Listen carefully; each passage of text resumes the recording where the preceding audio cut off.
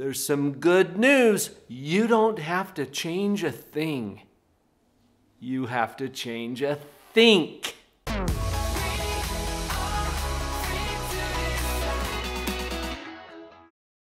A lot of things are outside of your control. By the end of this video, you'll see some thinks that you can control. First, let's make a clear distinction between circumstances, thoughts, and feelings. And then I'll give you some clear strategies that you can use to steer your thinking. Let's start with circumstances.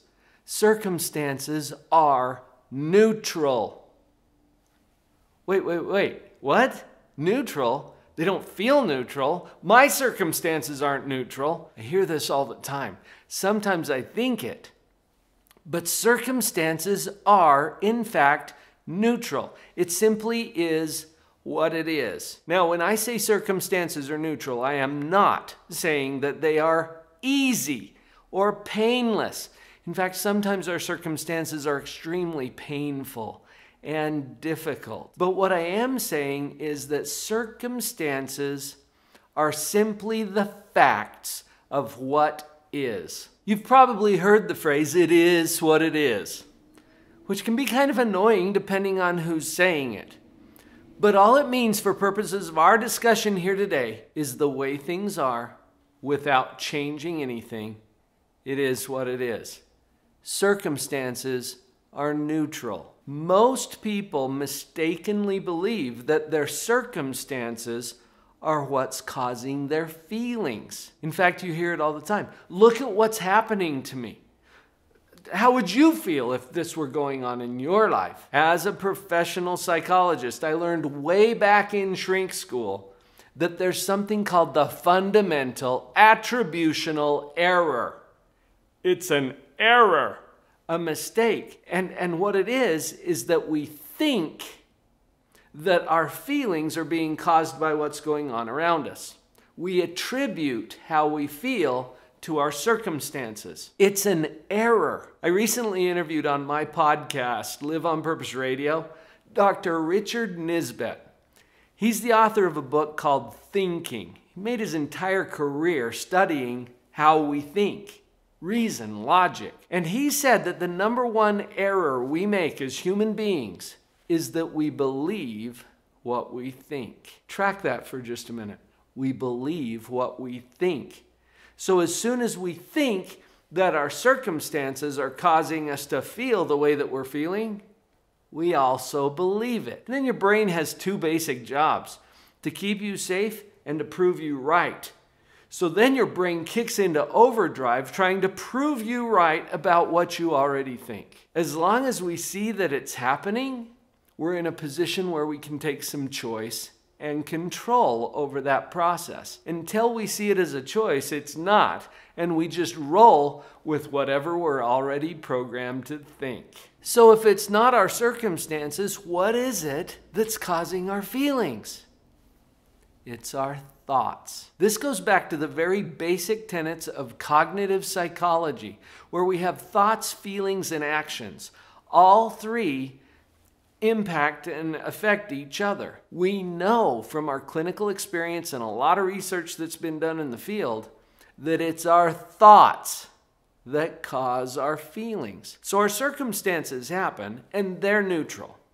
But then we have thoughts about those circumstances that are not neutral at all. Let me give you a personal example. About a decade ago, I went through a bankruptcy. This was one of the most difficult times of my adult life. I tell the whole story about that in my book, Pathological Positivity. But if you can just join with me here, as my circumstance is bankruptcy. That's neutral. Wait, how could that be neutral? That's a bad thing, Dr. Paul. No, it's neutral. That's a bad thing is a thought. Notice that. The thought jumps in, this is a bad thing. What if I were to think this is a good thing? Well, how could you think that? It's a pretty good question. But usually it's not a question. It's a statement disguised as a question. How could you think something like that? It's not helpful as a thought for me to think that my circumstances are bad. Why? Because then I feel worse. What if I were to restructure that in my mind in a way that causes a different kind of a feeling? There are some steps that you can take to change the think. Remember, you don't have to change a thing. Your circumstances are simply what they are. But when you change a think, everything else changes, starting with your feelings. I've got 3 simple steps that you can take.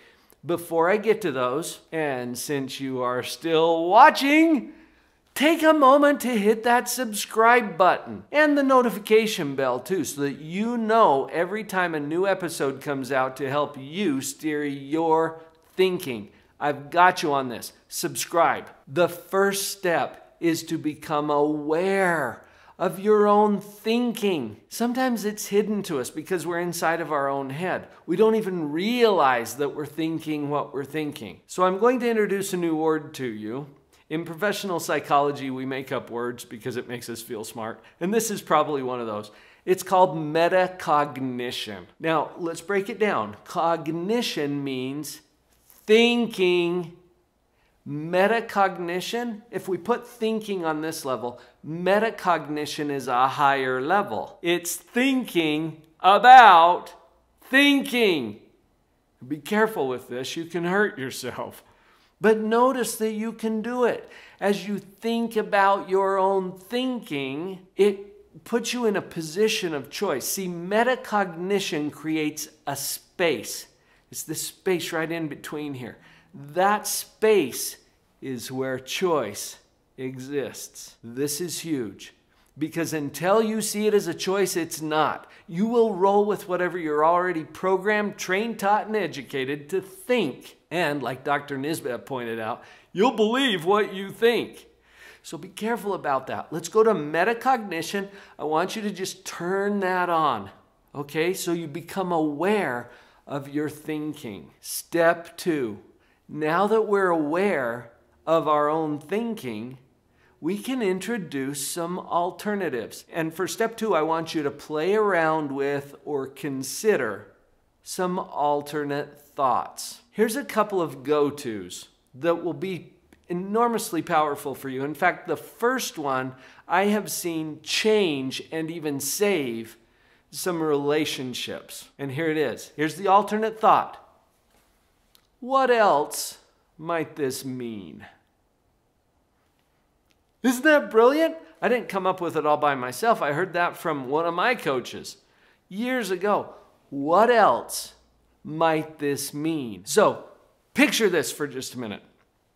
Your spouse leaves for wherever they're going for the day, and there are some dirty clothes that they left laying on the floor of the bedroom. That's your circumstance. The thought might be, my spouse is so inconsiderate. Here we go again. That's the thought. Now, how does that cause you to feel? Just think about that for a minute. Let's use the tool that I just suggested. Do you remember it? What else might this mean? Now, we're just playing around with it. We're inviting our brain to consider something different. You don't have to think anything differently, but just play around with it. So pull that thought in. What else might this mean? And then what you've done is invited your brain to consider some other alternatives. That in and of itself is often enough for you to break out of some of the negative patterns. But notice what your brain is doing now. You've just invited it to do some consideration. Well, it might mean that my spouse was in a hurry to get where they were going to take care of our family. Okay, just notice any different alternative thought is now a possibility. And you'll come up with some even more brilliant answers to that. But that's the tool. What else might this mean? Here's one more that you can try. And again, it's just inviting your brain to consider some alternatives. You don't have to adopt any new thought. We're just opening up some possibilities. And here it is. How is this good? And this is one you want to use when your brain is telling you, this is bad. Well, stop. How is this good? Now, you might get a little bit of resistance from your brain because your brain is already trying to hang on to whatever it already thinks. Remember, it's trying to keep you safe and it's trying to prove you right. So it grabs that thought and it's like, what? What could possibly be good about this? And it's not even a question. It's a statement disguised as a question. Turn it back into a question. What could be good about this? And I promise you, if you invite your brain to consider that, any difficult, painful, frustrating situation that you are in can become multifaceted. You'll start to see there are upsides and downsides if you invite your brain to go there. Just try it out. Here's the third step. And please take this one seriously because it is powerful. It has changed my life. I know it can change yours. Get some coaching. What do I mean by coaching? It's like we're trapped inside of a bottle. Everything that we experience is inside of this bottle. And there's instructions for getting out of your bottle printed on the label. You see a potential problem here? So we need people in our lives who can read the label to us. Get some coaching. You're not supposed to be able to figure all of this out on your own. When you get input and feedback from others who are capable of seeing this from a different perspective, what it does is creates new possibilities in your own mind. There's also accountability that's built in. There's so many powerful ways that you can take your feelings, your relationships, your functioning to a whole new level if you will trust those who have reasons to know and can provide some competent coaching for you. I hope this has triggered some possibilities for you. Do you remember in step 3 I mentioned get some coaching? If you would like a free consultation with a member of my team, go to the URL that's on the screen right now, drpauljenkins.com/coaching, and we'll set you up for a conversation where you can explore if this would be a good fit for you.